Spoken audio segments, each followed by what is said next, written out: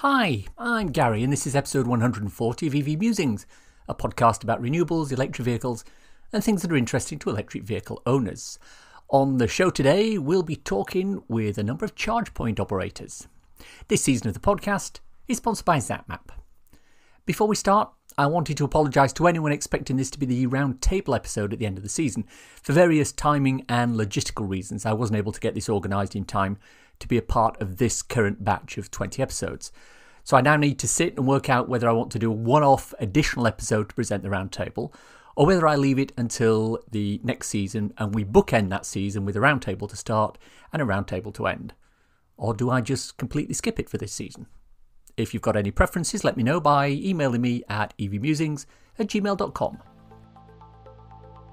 Our main topic of discussion today is charge point operators.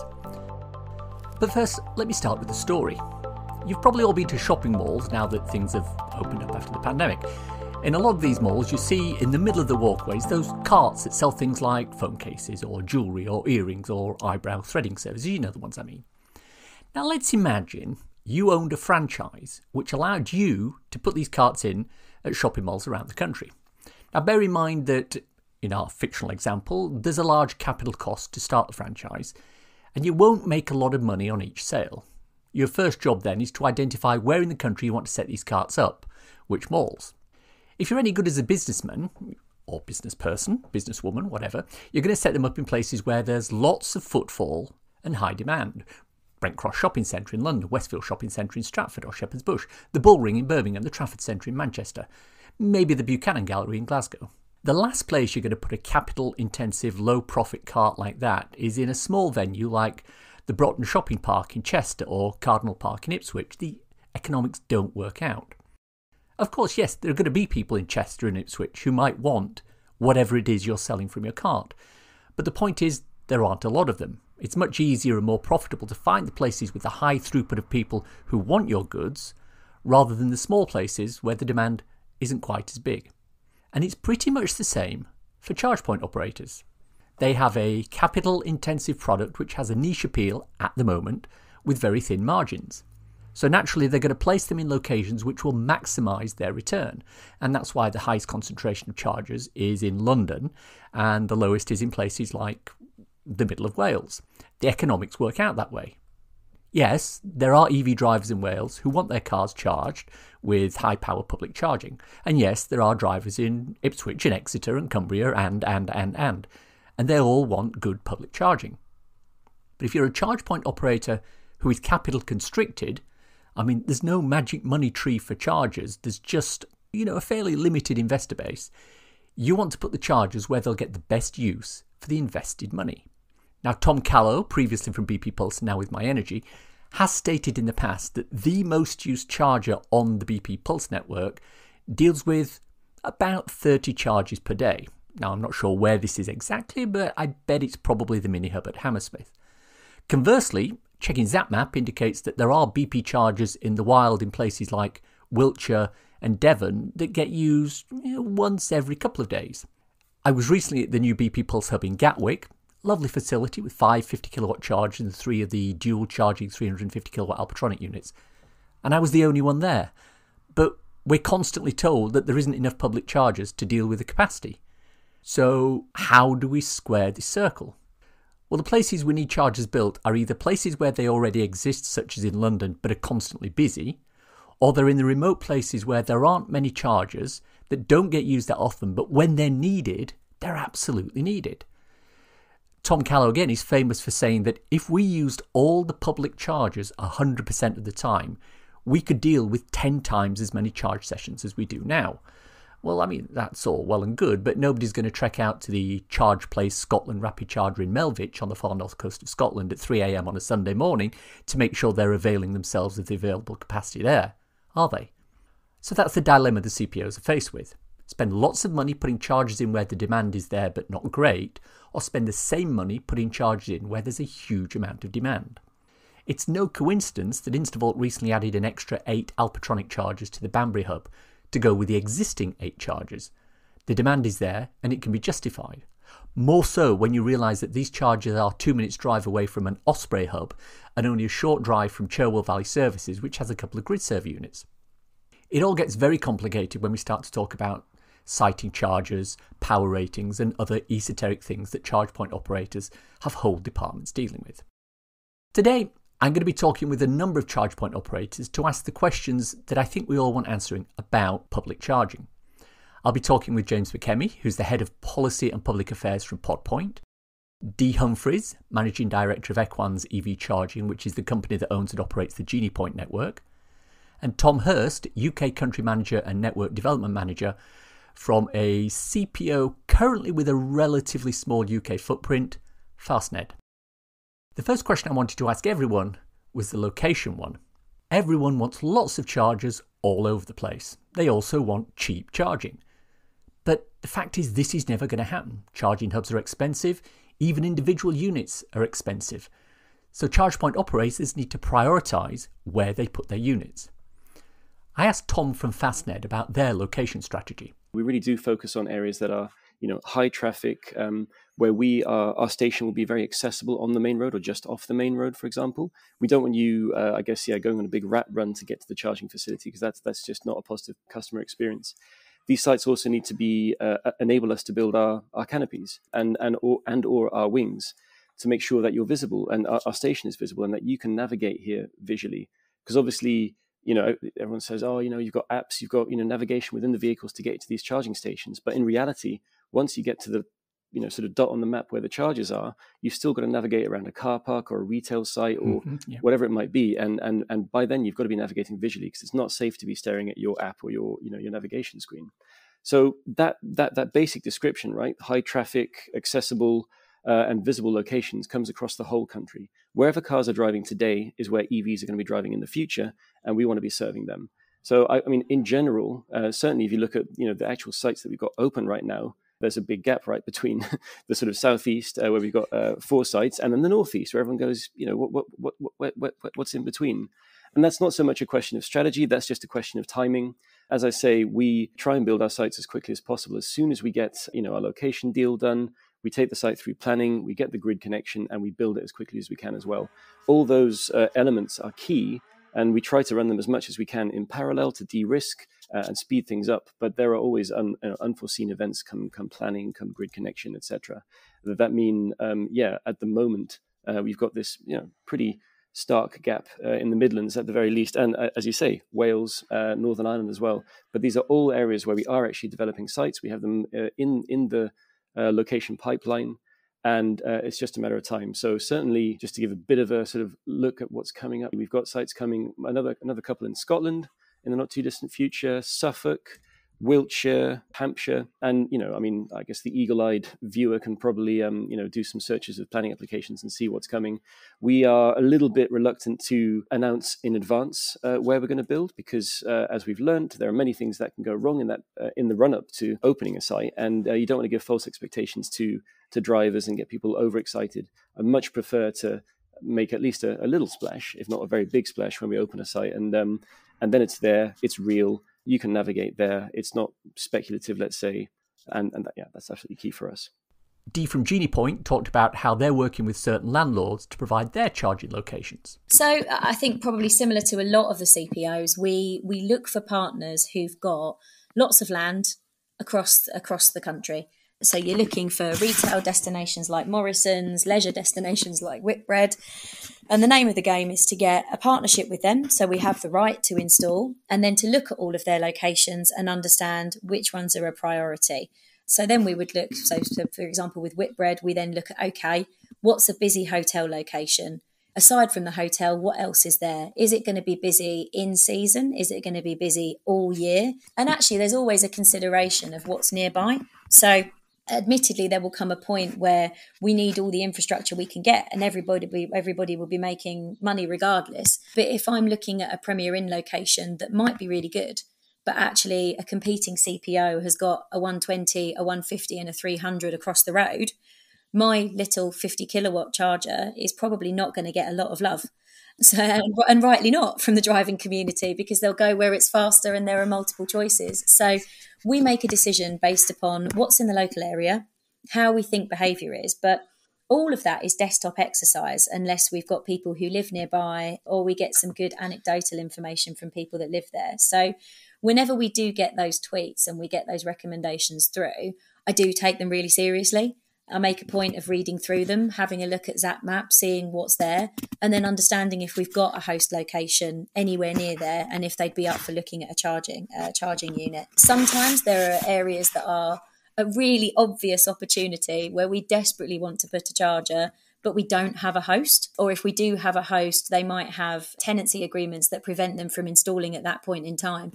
There will always be locations that to a driver and to me and to you are really obviously crying out for charging, but there is some or other tiny quirk that means we can't quite get there just yet. But I would urge people to keep the recommendations coming. I think that local knowledge, as much as we can do the desktop surveys and we can do the assessment and all the rest of it, I always maintain that charger placement is as much art as it is science. And quite a lot of that art is down to understanding what drivers want. PodPoint have a slightly different business model because the majority of their charging is fast rather than rapid, although they do have rapid charging around the country. James McKemmy talked about this. Where we fit chargers tend to be quite neatly defined within the bounds of where those commercial partners' properties might be.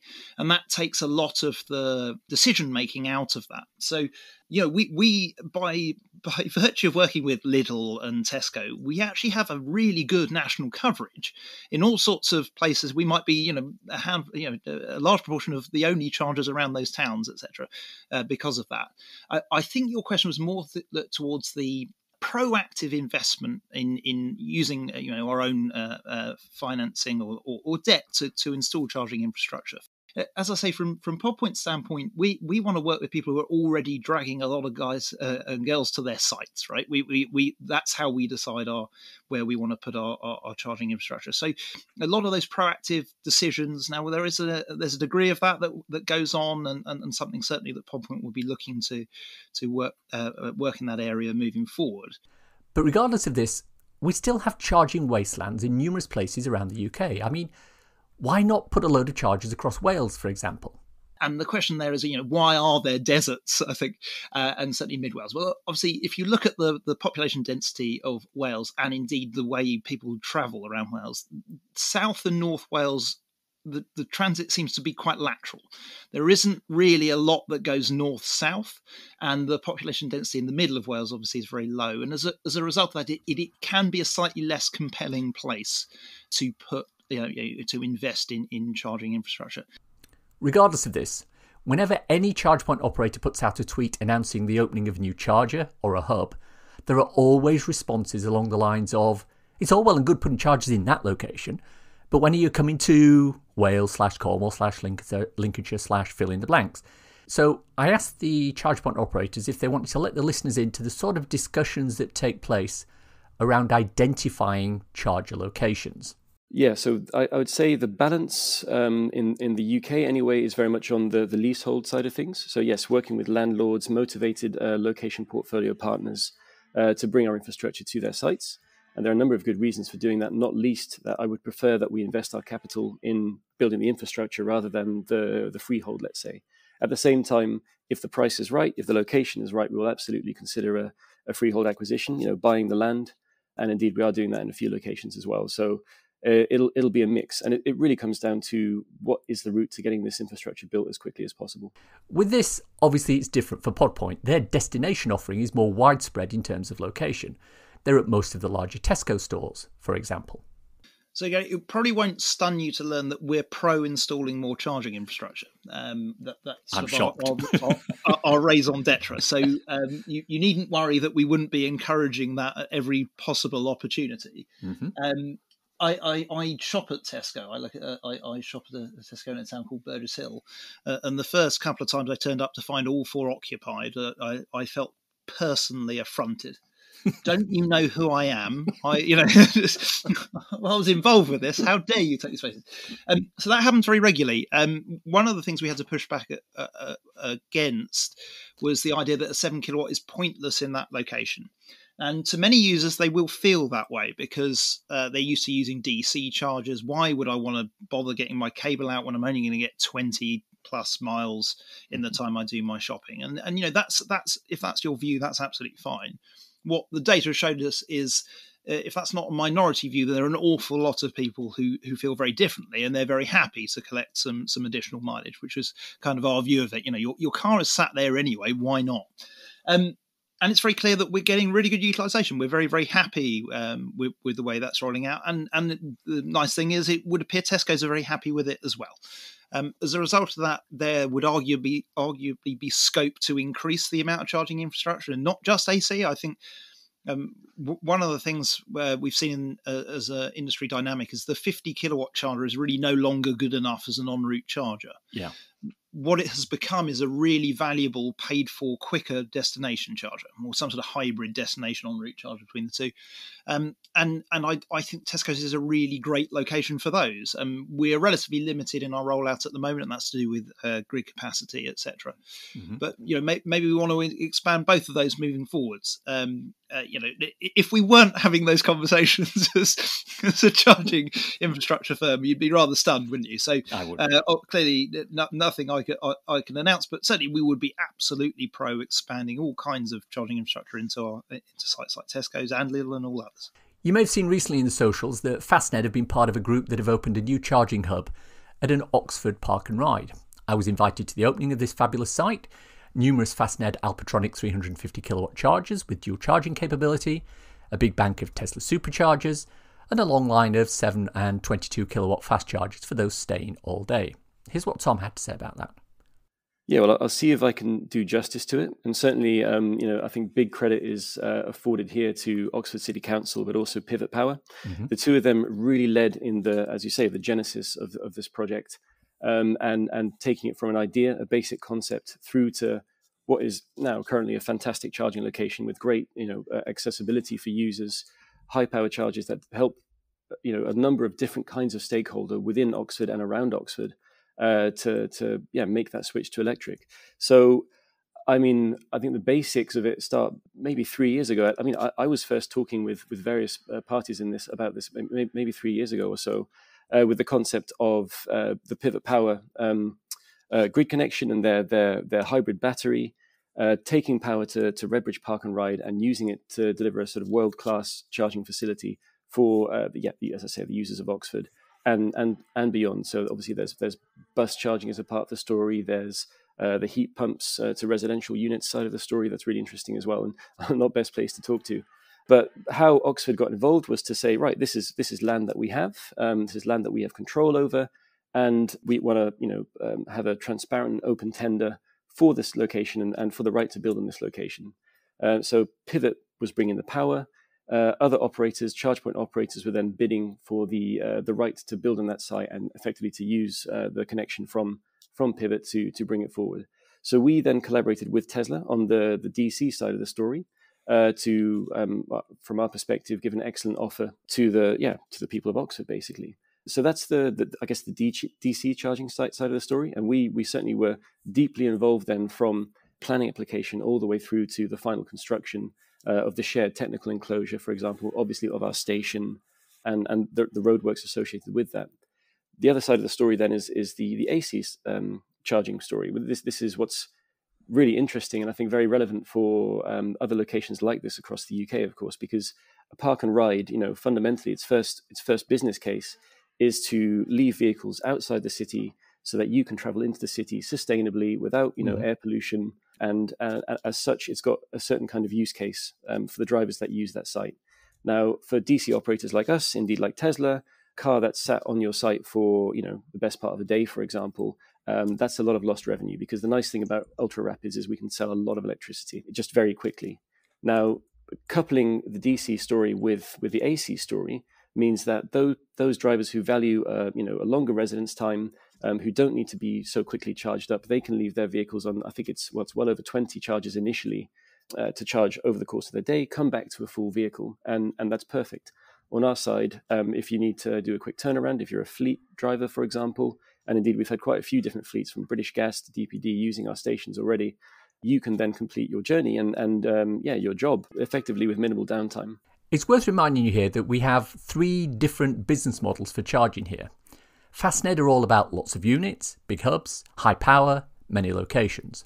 PodPoint are mostly about destination charging, slower units, many locations. ChargePoint are all about charge and X, i.e. you're not there just to charge your car, you're there to put some charge in and do something else.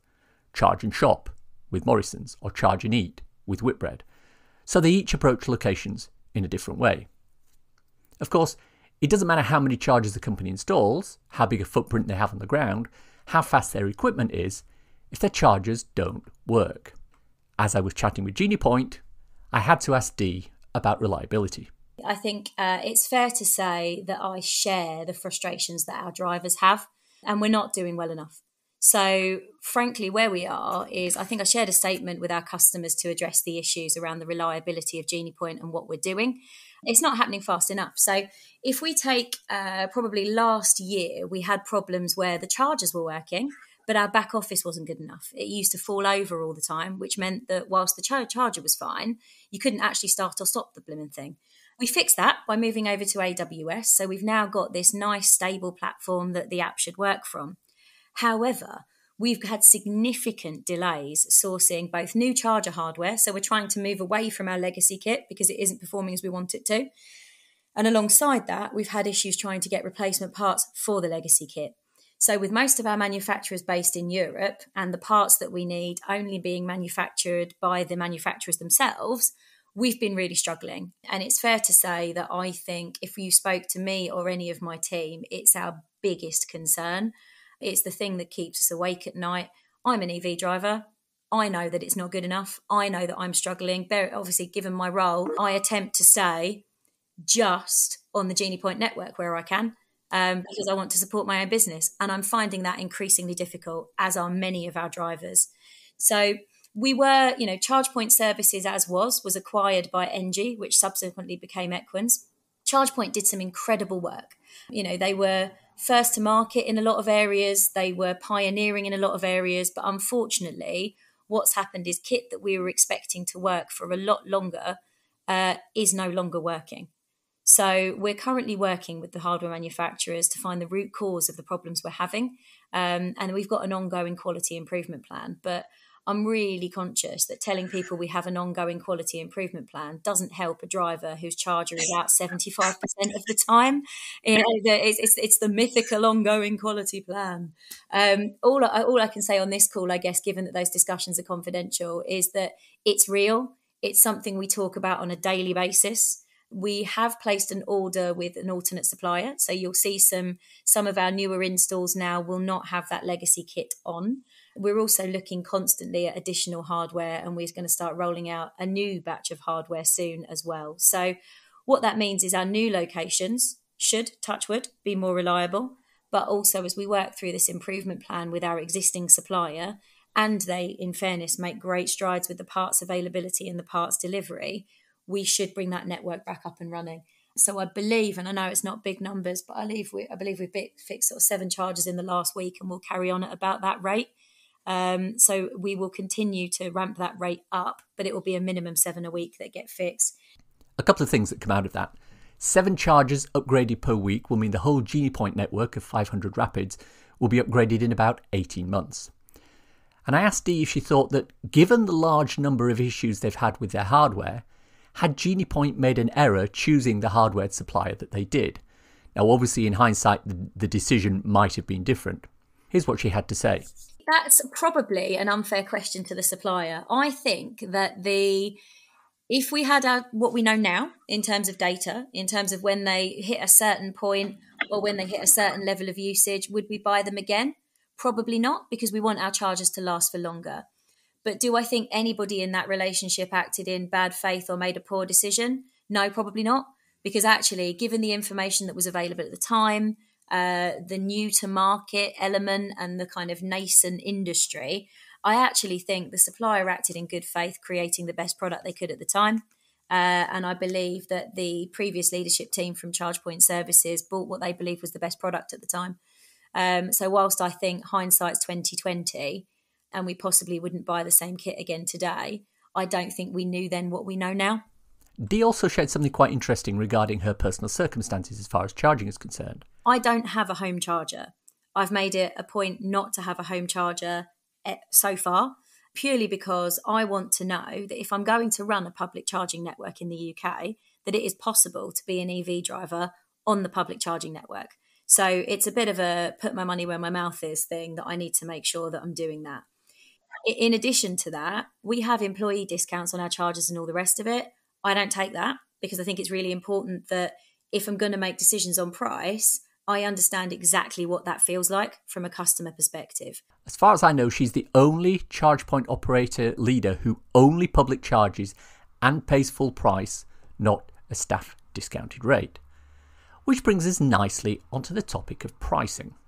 The logistics of charger pricing are complex. There are capital costs, staff costs, maintenance costs, leasing costs, and of course the costs of sourcing the electricity from the energy suppliers. In the 4 years I've been public charging, rates have risen from 11 pence a kilowatt hour to upwards of 60 pence a kilowatt hour with a certain charge point operator. So, do charge point operators make money at the rates they're charging at the moment? Here's what Tom from Fastnet had to say. I mean, yeah, obviously we set a price that is going to be able to make a gross margin. We can't continue to invest if we don't. Does that mean that you are profitable in the UK now, or that the plan is such that when you get to a certain volume of charges or volume of charges that you will be profitable? Or are you making money on every charge? We're certainly racing to build a network that will be profitable in the long term. I think the key is not to be too loss-making, but really our investments right now are on the development side. So it's acquiring new locations, building these sites, and then operating them. James from PodPoint. When we come back again to that sort of primary strategy, if we are working with one of our commercial partners, and we use the word host a lot of the times, they will host our charging points. We will often look to sell the infrastructure, so we'll make a margin on providing the charging points, potentially the installation as well, and therefore we have gleaned our commercial revenues out of that at the point the chargers arrive, and then we'll have an agreement on how we operate those moving forward. Once a host has taken that decision, we will allow them to set whichever fee works for them. Now, there is an alternative to that, which is you fund it yourself, and then you are in control of the fee for usage moving forward. The challenge with that approach, of course, is that you then need to get a payback on the investment because you need to satisfy your investment. Mm-hmm. And as a result of that, you clearly have to pay over the price of electricity and you need a margin, etc. And we're seeing, obviously, electricity prices have really surged, and that's why we're seeing quite a surge in pricing in market. If we've got a host who's paid for the unit and we've got an understanding that we will set whichever fee they so wish, they can take a look at that on a totally different basis, right? That's that investment has been made. What is the purpose of the charging infrastructure being there? So if we look at a supermarket, it's very likely to be a small incentive. So certainly on the 7 kilowatt chargers, those are free to use in Tesco. We're under no illusion that that's going to fully charge someone's car. You've got time limitations in these car parks anyway. But what it is, it works out roughly about an average day's mileage in a typical weekly shop. I mean, that's just a really nice to have, and that might be the deciding factor that means you arrive at that superstore versus its competitor. And as a result of that superstore is going to get the revenue from your shopping and that margin. And the revenue and margin on the shopping is going to be rather more than you're going to hand out in terms of the electricity. So it makes very good sense to make that very affordable or indeed free in some cases. Now, if you've proactively invested in that charging infrastructure, you need to recoup that. So not only do you need to have the electricity paid for, but you need to get your margin to pay that back as well. So that gives us good flexibility, right? So working with our hosts to really match the needs of their site gives us the ability to do both. There may be occasions where we'll seek to fund some infrastructure ourselves where that is appropriate, but other times we're very happy to sell the infrastructure in and then work with them on an ongoing basis. And Dee from Genie Point. Just about, I think, is the answer. But the way we calculate our price is obviously it incorporates our overheads and the cost of installation. I do think sometimes when I see the conversations on Twitter, people either wildly overestimate our buying power in terms of energy pricing. I think I saw somebody on social tell me that we're getting energy for 5p a kilowatt hour. I'm not going to lie, I would absolutely snap someone's hand off for that price right now, as I'm sure most of us would. So unfortunately, energy costs continue to increase. We had two choices. We could either stop investing in the network and rolling it out to subsidise the energy costs, or continue to meet our commitments in terms of network rollout and in terms of maintenance. Arguably, we're achieving that or not, given our earlier conversation. But to do that, we needed to make sure that we increased our pricing. Now, we held our price for as long as we could after our energy price went up, but we dramatically reduced the amount of money that we make in terms of profit per kilowatt hour, and that remains true today. So although the pricing since I've been here has risen from 35 to 57p, we're actually making less money per kilowatt hour sold than we were at 35p. So there is a real squeeze on us. So we look at what our overhead is, we look at the cost of rolling the network out. Obviously, all of that is budgeted for. But with the significant rise in wholesale energy prices, our energy prices have drastically increased, which has meant we need to increase our prices. Of course, the ancillary question to this, obviously, is if electricity prices drop, will the price of charging drop, or is it just a one-way street? This is what Dee had to say. And to give people some comfort, where our pricing is based on our energy pricing, as our energy price will decrease, which hopefully it will over the coming years, we have budgeted to pass that saving back through. So, there will be a reduction when we can achieve one. I also asked James about the fact that PODPOINT charges are, in many cases, free. Now, obviously, they aren't free. The costs are covered by someone other than the driver. So how does that work? Yeah, and of course that comes down to the host's decision. They may feel that, well, if we put those charges there free, then we are attracting trade to our site, and the overhead of electricity, etc., going through that is worth it. And that's their decision, and we're very happy to work with that. Now, if they start to set a fee, typically we'll take a margin of that fee, and we have an individual agreement with each site on how that might work. But I think it's still true that the majority of our estate, which are mainly AC, and certainly the majority of the AC units, are free to use at the moment because they tend to go into places which are trying to attract custom. I very regularly use a free to use charger in a car park, but it's a long stay car park that you pay to use all the time. Is that they're going to be their strategy moving forward forever? I don't know. They may well choose that, and that's their prerogative. And that's how we work with our hosts. It's up to them to set whichever fee they think is appropriate. And now, if we look at some of the ones who do build, so our DC units at Lidl and Tesco, those remain very competitive. I can't remember off the top of my head if it's 28 or 29p per kilowatt hour. That obviously is covering the costs of operating the charging infrastructure, but not a lot beyond that. The obvious incentive for those businesses is that people come and visit the stores. There's also been a lot of discussion recently about the motorway service areas, the MSAs. GridServe have taken over and upgraded more or less all the old Ecotricity offering, and that's great news. But there does seem to be a little bit of contention between GridServe and Welcome Break, who seem to want to do their own thing. They've installed Apple Green chargers at, amongst others, South Mims and Hartshead Moor services. And then there was the Competition and Mergers Authority ruling, which shortened down the GridServe monopoly at the motorway service areas. But we're already seeing BP Pulse putting chargers in at motorway service areas in the garages that they operate there. Ionity are in at a couple of different locations at the motorway services, and they have contractual terms, meaning that GridServe have to throttle their units to 60 kilowatts maximum at those locations. And even Instavolt have a bank of chargers at one motorway service area. So how do our three charge point operators feel about installing at motorway service areas? James McKemmy from PodPoint.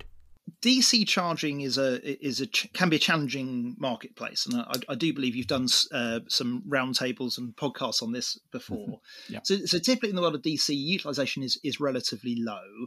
Where that is not true is at really, really sort of premium sites where you're going to be very highly trafficked, and it's hard to conceive of a better site than the motorway service area for that. You're on major trunk roads, very conveniently located, no major detour and all those sorts of things. So there's a reason why they're premium sites, and certainly I think any charging operator would be happy to have access to those sites. What's our vision? Well, we are a charging operator, and therefore we would like to have access to the motorway service areas, and clearly GridServe have a very, very large proportion of that, if not an outright majority at the moment. I think you mentioned the CMA ruling. They're looking to bring more competition into the motorway service areas. Our view of that, I guess, is we aren't particularly enamoured with the way that's being set up at the moment. There are, during the process of the consultations, the phrase came back, well, yes, we wouldn't have designed it this way, which obviously our view is we would like you to design it another way, please.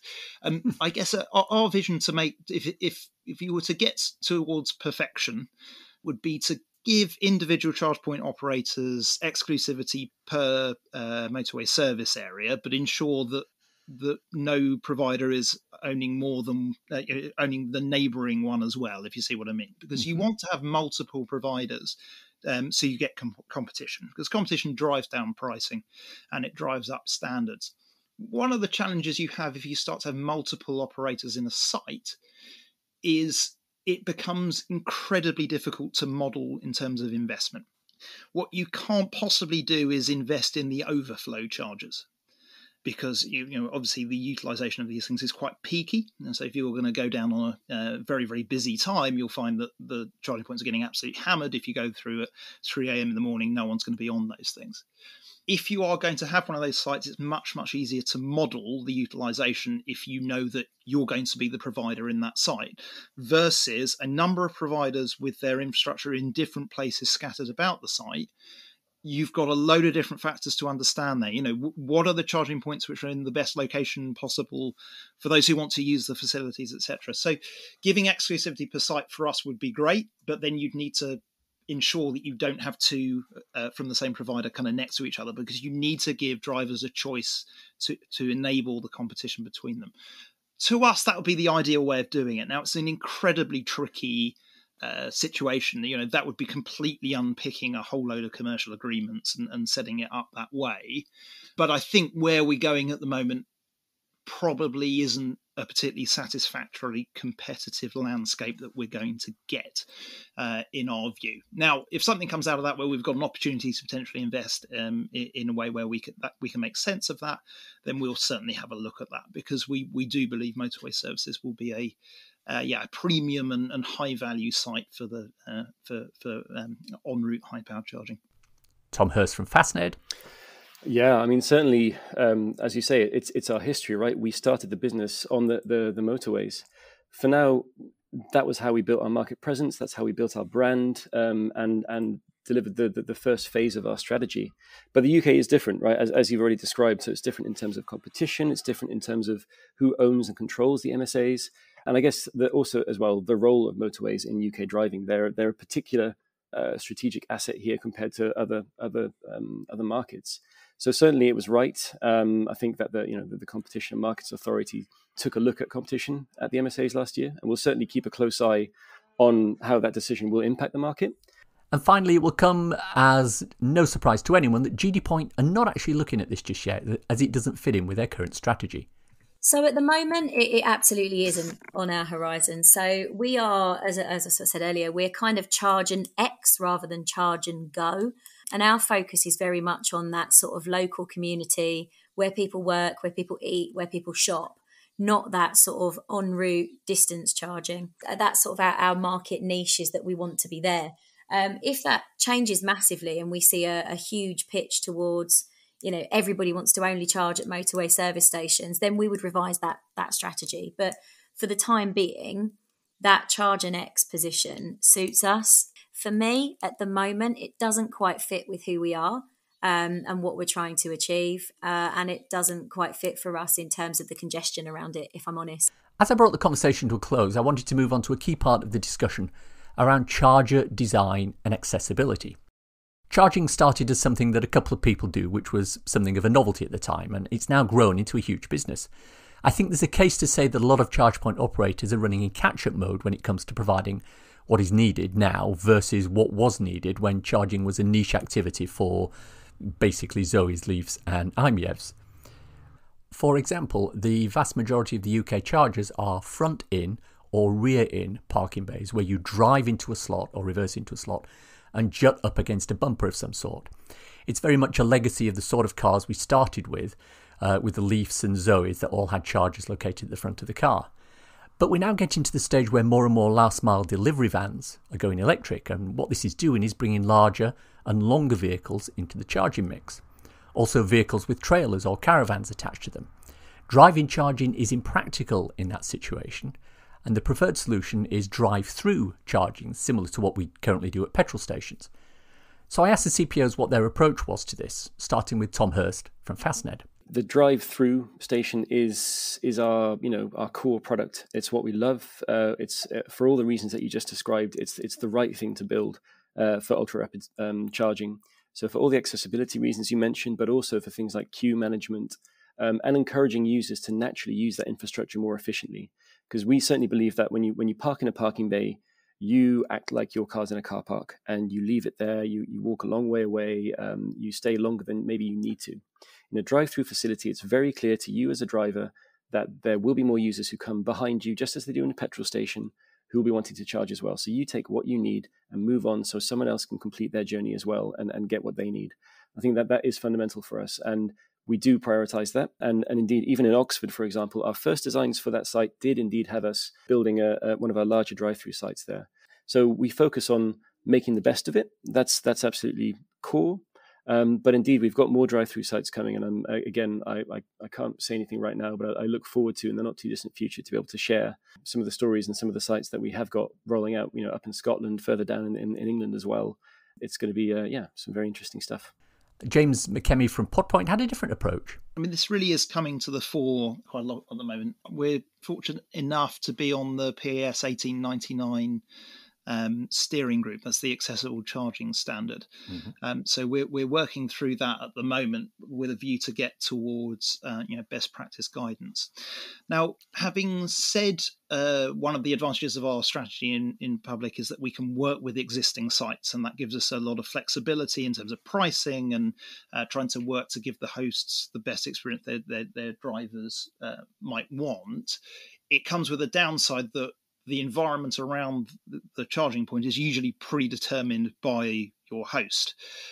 So arriving on site and trying to implement perfection can be quite difficult when you are, it is a pre-existing site, etc. Mm-hmm.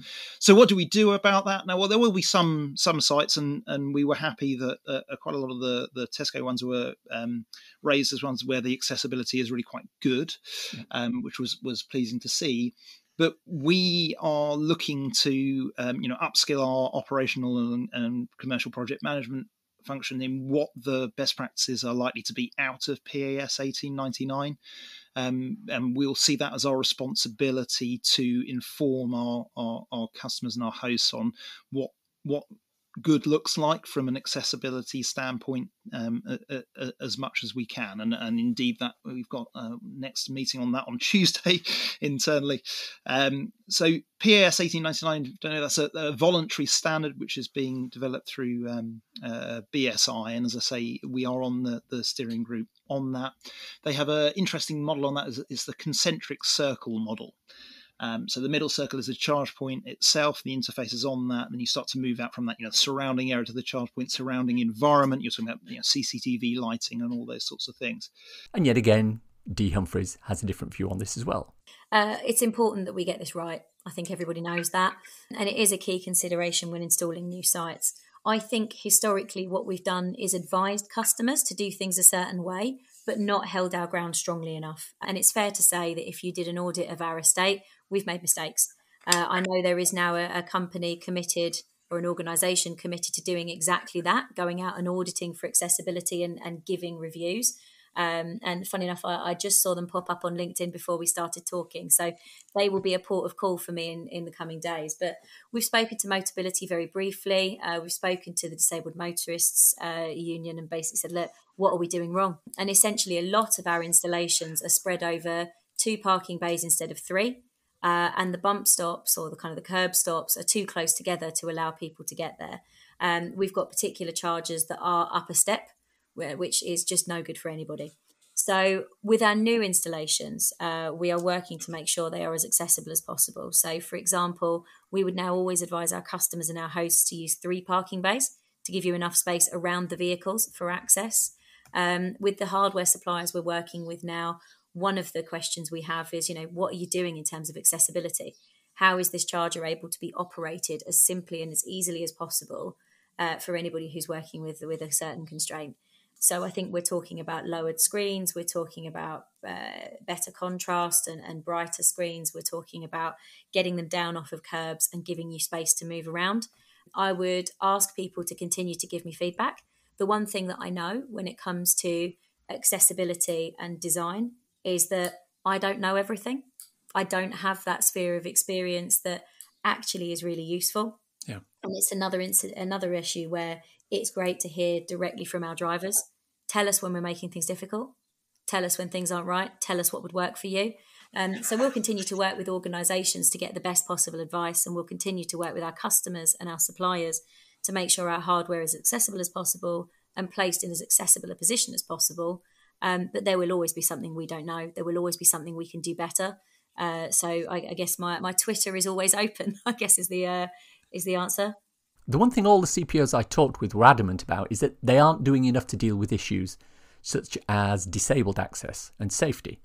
We've had John Brooks, Beardy McBeardface on Twitter on the show, talking about some of the issues he's experienced as a wheelchair-using EV driver, as well as Kate Tyrrell from ChargeSafe talking about the steps charge point operators need to take to ensure safety at their sites. Thankfully, all of the CPOs I talked to were keen to ensure that they were involved with initiatives such as this. There's a new standard, PAS 1899, from the British Standards Institute. It's a draft standard at the moment, which talks about accessible charging, and ChargeSafe has incorporated measurements for these standards into its evaluations. But as Dee Humphries said, everybody is still at the stage of wanting to collaborate, wanting to work together to make things better. And I think we are kind of in the midst, obviously, of a massive transition here. And it isn't possible if we all pull the walls up, pull up the drawbridge and decide that we're not going to work together in future and we're all going to just do our own thing. So I do think, platforms and initiatives like ChargeSafe are of huge benefit to the driving community. They're of great benefit to me in terms of feedback. And I know that my competitors, as they're kind of technically are, will be up for conversations on these. This industry will solve these problems together. They will find the right way to do things and we will get it done. So what have we learned from this? Well, the reputation that a lot of charge point operators seem to have gained in terms of not providing a robust infrastructure and charging through the nose for it seems to be something of an accurate but misleading one. All 3 charge point operators I talked with are keen to get as much reliable infrastructure out there as possible at the cheapest rate they can. But it's not as easy as maybe uninformed members of the public think it should be. Finding suitable locations is often difficult. We've said before on this podcast that you can't just rock up at a car park, allocate half a dozen parking slots and put a couple of chargers in there. You need landlords willing to provide the space, DNOs willing to provide the power supply, councils willing to grant planning permission for the install, and lots of money to put these in. Now, nobody was willing to commit to revealing the cost for the Oxford Super Hub where Fastnet installed their 5 Alpatronic units. But consider that an Alpatronic 350 kilowatt charger retails at around €87,000 for the basic unit alone, although I'm led to believe that Fastnet didn't pay full retail for them. This doesn't include the foundations, the power cabinets, the canopy, the Tesla units, the signage, or anything else. So you can see why hubs or even multi-unit installs are a huge financial gamble for charge point operators. All this needs to be paid for, and the only way it gets paid for is by the fees you and I pay for charging. Add into that the fact that electrical wholesale costs have gone through the roof recently, and you can see why pricing is as high as it is. Sad fact that we all want reliable, widespread, high-powered charging infrastructure everywhere, but we don't want to pay a lot of money for it. Unfortunately, these 2 things are just not compatible. Many thanks to Dee Humphries, Tom Hurst and James McKemmy for their time. If you want to listen to the full interviews with my 3 guests, these are available on the EV Musings Redux podcast, link in the show notes. It's time for a cool EV or renewable thing to share with your listeners. We've heard about a number of attempts to do Land's End to John O'Groats in an electric car. The Tesla record already exists for a Model 3 which did it in the time with the shortest amount of time spent for charging. But Model S owner Rob Simons recently decided to see if he could do it even quicker. The record at the moment is 1 hour, 31 minutes and 32 seconds of charging for a journey of 870 miles-ish in a Tesla. A Ford Marquis did it with a shorter charging time, but that was through hypermiling and travelling at 30 miles an hour on the motorway. So Rob set off at 5 a.m. from the top of Scotland and tried to see if he could do it with the shortest time spent charging as possible. How fast did he do it in? Watch the video to see. Well, the link's in the show notes. The EV Musings podcast is sponsored by ZapMap. ZapMap is the go-to app for EV drivers in the UK. Use it to search for available chargers, plan electric journeys, pay for charging on participating networks, and share updates with other EV drivers. ZapMap is free to download and use, with subscription plans for enhanced features such as using ZapMap in-car, on CarPlay, or Android Auto. And that's the show for today. Hope you enjoyed listening to it. If you want to contact me, I can be emailed at evmusings@gmail.com. I'm also on Twitter at MusingsEV. That's where I tend to spend most of my time. If you want to support the podcast and the newsletter, please consider contributing to becoming an EV Musings patron. The link's in the show notes. Don't want to sign up for something on a monthly basis? Well, if you enjoyed this particular episode, why not buy me a coffee? Go to coffee.com/EVMusings and you can do just that. ko-fi.com/EVMusings, and it takes Apple Pay too. If you want a quick reference ebook to read on your Kindle, I wrote a little something called Share. You've gone electric. It's available on Amazon worldwide for the measly sum of 99p or equivalent, and it's a great little introduction to living with an electric car. Please check it out. Links for everything we've talked about in the podcast today are in the description. And if you did enjoy this, then why not subscribe? It's available on iTunes or wherever you get your podcasts. Leave a review, preferably 5 stars, as it helps raise visibility and extend our reach in search engines. If you've reached this part of the podcast and are still listening, thank you. Why not let me know you've got to this point by tweeting me at MusingsEV with the words, "She pays full price on her own network." Hashtag, if you know, you know. Nothing else. Thanks as always to my co-founder Simon. You know, he was adamant they were getting the big widescreen TV installed in their flat. He wanted to watch the new Obi-Wan Kenobi series on the biggest screen he could. His wife was having none of it. When he asked her why, she said, I don't take that because I think it's really important that if I'm going to make decisions on price, I understand exactly what that feels like. Thanks for listening. Bye-bye.